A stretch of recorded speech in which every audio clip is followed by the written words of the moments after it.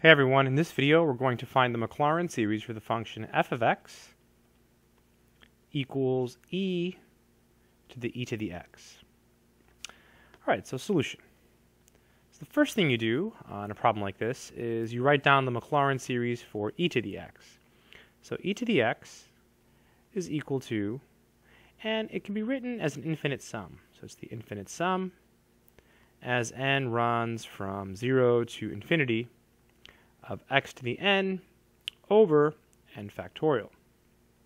So we want to find the Maclaurin series for e to the x. So all we do is replace x with e to the x. So we have e to the x.